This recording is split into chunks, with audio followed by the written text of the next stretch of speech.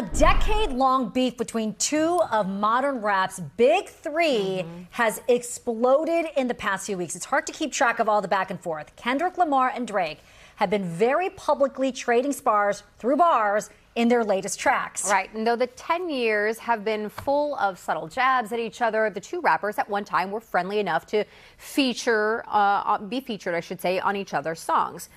But now, the rappers aren't leaving any questions about their feelings toward one another. Nothing seems to be off the table on these new tracks. There are accusations of infidelity, critiques of each other's parenting, attacks on musical style.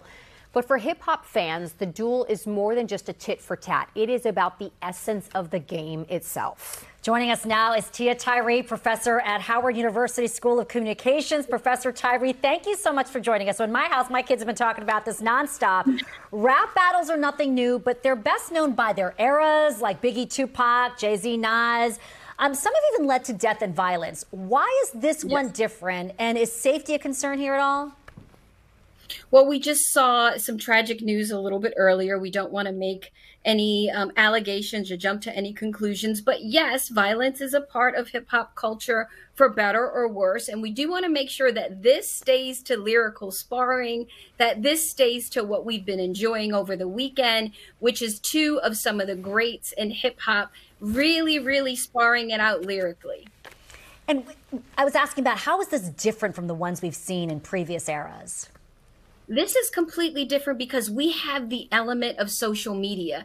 They now can drop a track and within minutes it is going viral. Everyone can listen to it. We can comment under the YouTube video. We can have a whole conversation on X. We can go over to TikTok and have our own commentary. So unlike in the past where you had to go, talk to your friends over the phone or go to the barbershop or wait for the beauty salon on the weekend, you can now share your thoughts immediately with the world and see exactly how that feels.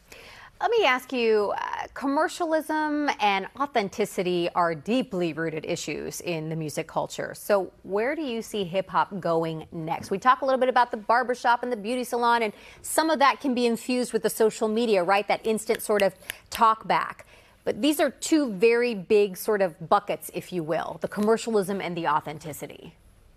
No, they're one and the same.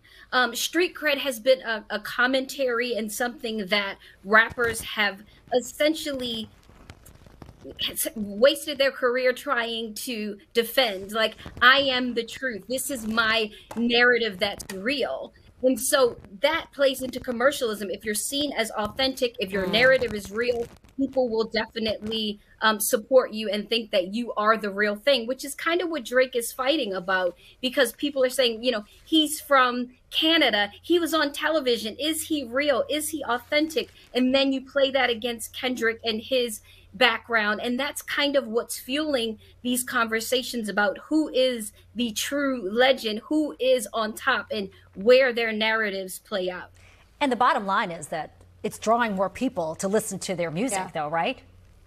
Absolutely. Just overnight, I just saw 29 million views on Drake's song. So it really is about spins. It really is about money. I mean, he could probably do a whole set in his next tour with just these songs alone. Yeah, so obviously keeping safety in mind, the feud is good for their pockets, for the banks, right? Yes. Yeah. And followers and potential sponsorships. And we kind of want to keep it there. We want to make sure that fans stay out of it. If this was, Mike Tyson in the ring, we wouldn't jump in and help Mike Tyson.